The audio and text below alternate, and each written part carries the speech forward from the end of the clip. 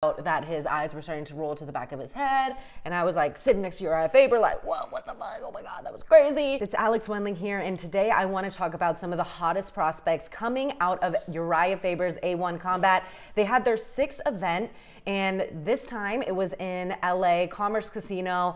Urijah Faber was there. Hey, I'm trying to shoot something, stop barking. Of course my dogs want to start barking right as I start recording something, but A1 Combat, great production, great commentary. The voice of champions, Jim Cooley Crab, is so knowledgeable, obviously, about the sport. He's been doing this for so long, but he also runs A1 Combat, so people are always coming up to him, asking questions on where they should be. So he's not only the head main commentator, but he's also running the logistics of the show alongside his co-commentator and the matchmaker, Chad. So I want to skip to the prelim match that I was surprised was even on the prelims, because Sonny Inoptep, I'm going to have to get the pronunciation from my friend Emily, who goes to Black House. He killed it in his prelim card. He's fought for Bellator before. He's from the Northern Virginia area. You saw Luke Thomas post about him, congratulating him, so I guess they're friends. But he was going up against Armando Vasquez, and man, Armando was kind of doing a little taunting, like, come on, and Sonny was not falling for the bait. He did not press any more than he needed to or expend any extra energy. He just played his game plan, got an easy double leg takedown, and was dominant on top, and then ends up getting a vicious TKO knockout where Armando was literally on the ground for probably a minute or two, just getting back to reality, because he was so knocked out that his eyes were starting to roll to the back of his head. And I was like sitting next to Urijah Faber like, whoa, what the fuck, oh my god, that was crazy. Great show out by Sonny Inoptep. Definitely someone that you have to keep an eye out while he's competing in the regional scene, and someone I thought deserved to be on the actual broadcast and not just the prelims. But I'm sure there was some reasons why. I guess there are some perks of fighting on the prelims, because you get it out of the way, can enjoy the rest of your night. So we go to the main card that started at 7 p.m., was streaming on UFC Fight Pass. The first fight was between Callum Parker versus Matt Hampton, and Callum Parker had this very boxing heavy fighting style out of San Diego, and he was consistently laying down heavy volume on Matt Hampton.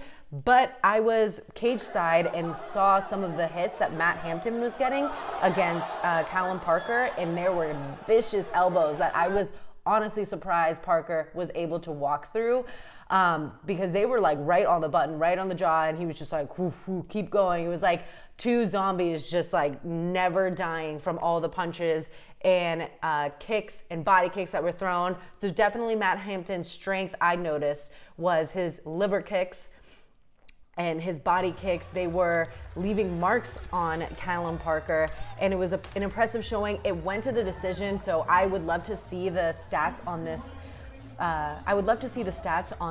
Fight, because it just felt like they were the most high volume out of all the fights that we saw. And Callum Parker is representing San Diego in Alliance Gym, so you know he has a lot of great training partners back there. And he won by unanimous decision, even though I thought it could have been a split decision. Then we go to the next fight with David Douglas, who is 8-10, against Eugene Correa, who is 2-2. This is a catchweight bout at 160 pounds. And David Douglas is about 40 years old, so a little late in age. And Eugene Correa is early on in his career. This one was such an awkward but very hype type of finish, because Eugene Correa literally comes in and does some type of like flying awkward kick and ends up awkwardly landing on his back. I still, at this point, watching it back, I'm not sure if he did that on purpose or if it was an accident and he just ended up going for his legs because he fell on his back. But he ends up diving for David Tarzan Douglas's legs and ends up reaping over and getting the heel hook finish within the first 20 seconds. Frank Trigg calls it off. You can see David Douglas Tarzan holding onto his knee because apparently it popped a few times. So hopefully he's okay, but that heel hook was nasty, and it was a very great showing from Eugene Conquistador Correa. But man, if you guys can go back and watch on UFC Fight Pass this like first exchange of the kick. Let me know if you think that was intentional. Like, do you think he was planning in his practice, like, hey man, I'm gonna fake this kick, fall on my back, and go for his leg. Like, instead of Imanari rolling that everyone will see coming, let me just fall awkwardly onto my back and go for a heel hook. So very fun stuff there. Always fun when in MMA when you get leg lock submissions, and I feel at this professional level, it happens more often. Like, you don't really see it so much in the UFC.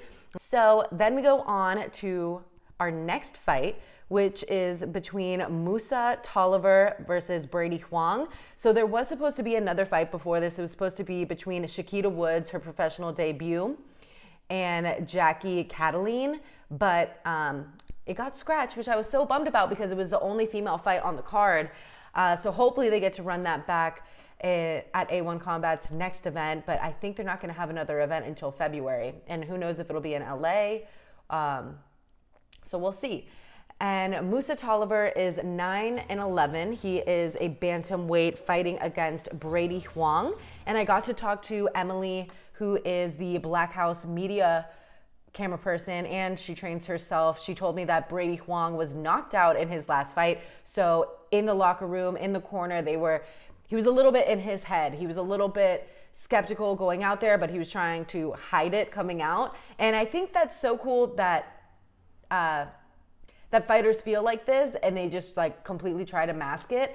And I think we saw that a little bit in the beginning round for Brady Huang. He was getting taken down at will, and the corner of Musa Tolliver was just constantly saying, work off that jab, go for the takedown. And Brady Huang was not really sprawling on the takedowns. He was getting taken down at will, and he wasn't getting too many looks off of his back. He was definitely hunting for a triangle or arm bar, but I don't know. I don't know if it was just the hip mobility or being pressed up on the fence, which made it impossible for him to get a submission from there, but it was not looking good for him in the first round. Then we get to the second round, and oh my goodness, I got a nice clip of it when I was cage side. He ends up diving for another leg lock and gets the heel hook submission that he really needed because the fight was not going his way. It was definitely a 10-9 round one for Musa Tolliver, but Brady Huang got it done, and he improves his score, or he improves his record to 12-4 after a heel hook submission victory over Musa Tolliver, who was dominating in the wrestling department. All right, then we move to Trevor Wells in the blue corner versus David Duran, a fight that played out majority on the feet. It was a very cordial fight, like between rounds, they were, fist bumping each other. And this was a very boxing heavy fight from Trevor Wells, who trains out of Temecula with Ashley Yoder. And Wells was having some takedown attempts with not a lot of success. And I think this fight played out on the feet and was not nearly as high volume as the fight that we saw earlier in the day, which was Callum Parker versus Matt Hampton. But still a very fun fight. It ends up going to the decision, and Wells wins by decision. So then we go to the next one between Bruno Ferreira versus Miguel Jacob at the welterweight bout. Man, another Black House member. He's actually a coach at Black House, and he's 6-2. I felt the energy for this one. I could tell that Bruno was also feeling the energy because when he was standing up against Miguel, I saw in his face he was a little bit nervous, like that deer in headlights look. And Miguel Jacob, right out the back, has a nasty calf kick. And you could hear it like through the whole crowd. Like I was sitting cage side, but I know someone in the way back could have heard that kick. And I was like, oh shit, this guy has some gnarly kicks. So I was like, I don't know if this fight is going to last the full 3 rounds because he's just kicking so hard. It feels like there could be a knockout. So Miguel Jacob kicks right off the back, super audible. Bruno Wallace is looking a little bit stiff, and his feint game was very jolty. It wasn't like he was actually pretending like he would go in for a kick or a punch or anything like that. Felt a little bit robotic, felt like maybe he didn't get enough of a warm-up in. It's 2 Brazilians battling it out on the feet. Miguel is definitely the aggressor in that first round. vicious knees on the fence with 2 minutes and 35 seconds left. And then the fight ends with Miguel Jacob's calf kick that ends in a technical knockout. Bruno cannot continue anymore, and he wins that, and he ends up getting the $1,000 bonus for performance of the night. So congratulations to him. Then we move on to Eddie Bernal's professional debut. I've done a lot of coverage of him at True Promotions when he went undefeated. And he's going up against sub-fighters Chase Whitmer, who is 1-0 in his professional career. He is fighting at a sub-fighter in Orange County. And those sub-fighter guys, they don't fuck around. Mo is someone that trains there. I interviewed him at Lights Out when he won. Blake Builder has obviously worked his way up. He was a champion of CFFC, went to Dana White Contender Series, and now he's going to be making his UFC debut. So the people at Subfighter don't fuck around. They are so MMA specific and just like a high testosterone gym of a bunch of MMA killers. So this fight, Eddie Bernal out of Aces Jiu-Jitsu, he is basically utilizing his takedowns and able to get like 6 or 7 takedowns in the first and second round and do a little bit of groundwork. It's not so damaging, but Chase does get a cut on his head. So I felt like the first 2 rounds could have went Eddie Bernal's way, but you could have said that the second round went in Chase's direction, which is why when the third round came into play and Chase just had a dominant round, definitely won it, was grounding and pounding Eddie. Eddie seemed like he might have been a little bit tired. And the fight goes to the decision, and it goes to a split decision in Eddie Bernal's favor. And you know the crowd is going absolutely wild because the Bernal family and all of their friends are the craziest supporters. Papa Bernal was there, and he told me that he sold over like 400 tickets or something like that, which is of no surprise because they used to sell out the True Promotion stuff. So this is a great win for Eddie Bernal. You know, winning your professional debut is always nice. But for Chase Whitmer, he's 1-1, and he's just going to have to bounce back from this one. It's always tough when you feel like you kind of want to fight, but it doesn't go your way. But that's the name of the game, especially in MMA. You got to get that finish. And then the final fight of the evening, the main event, was between Anthony Jimenez, who came in missing weight. This fight was supposed to be for the bantamweight title, but obviously since Anthony missed weight, he could not be in contention for that.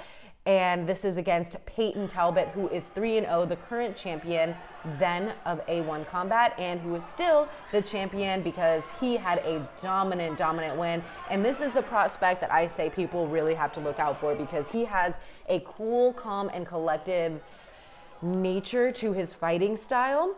Very cocky in moments, almost Anderson Silva-like. He punched Anthony Jimenez so hard that Anthony, you know, sat back on his ass, and instead of Payton jumping on him and, you know, attacking, he just looks at him and he's just like, it was a great moment. It was very Anderson Silva-like, very theatrical. And he, even when he like has him on the fence in those moments, he's talking to him, distracting him, getting in his head. So it's very much a fighter that I can see going all the way, being that contender like you have go all the way to the UFC or whatever promotion. But I really feel like he would be a great fit for the UFC. And even he's very tall, so I don't know if he would stay at 135 forever, but